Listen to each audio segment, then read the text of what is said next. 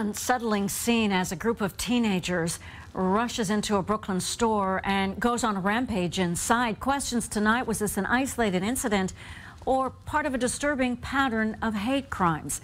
CBS 2's Dave Carlin reports that's a question many people asking tonight in Crown Heights.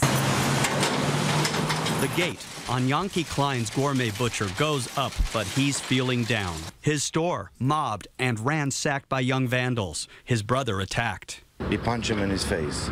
Klein suspects the motive for the crime, that he's Jewish. Police not officially classifying it a hate crime. Anti-Semitism is considered the driving force for what happened to Leonard Petlock right outside the Barclays Center after a basketball game.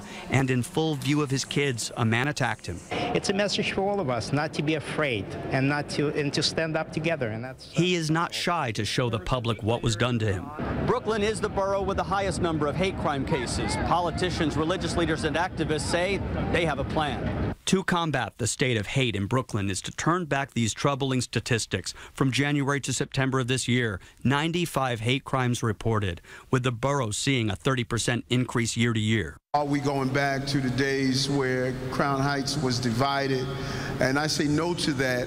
Borough President Adams praised the work of coalitions formed in the aftermath of the Crown Heights riot of 1991, saying everyone must put haters on notice. We will not go backwards. We are going to stand together.